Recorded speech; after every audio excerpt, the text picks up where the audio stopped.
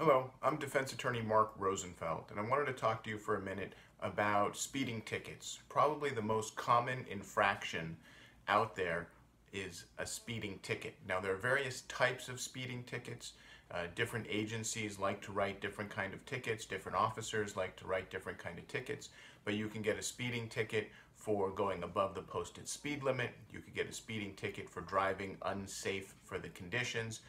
You can get speeding tickets for going over 100 miles an hour. And different tickets, different vehicle code sections have different requirements that an officer would have to prove in court at the time of a traffic trial.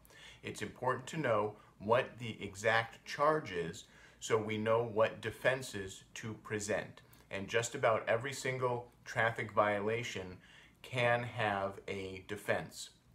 It's important to know what they are. You know, were you given a ticket based on a visual observation? Did the officer have the proper training to do such a visual observation and come up with a speed?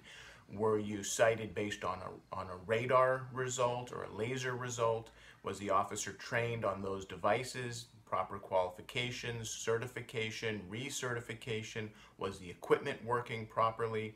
What was the angle? Where was the officer located? How long did it take for them to catch up with you? Were there other cars or trucks in the area that may have caused a problem with the reading? If you get cited for driving unsafe for the conditions, which is a common speeding ticket, what were those conditions? What made it unsafe other than the speed itself? So there's a lot of factors to consider when looking at a speeding ticket. If you get a speeding ticket in Los Angeles and you have questions and you want to talk about it, call my office. I'm happy to talk to you on the phone, discuss what the options are. Once again, this is attorney Mark Rosenfeld, and you can reach me directly at 310-424-3145.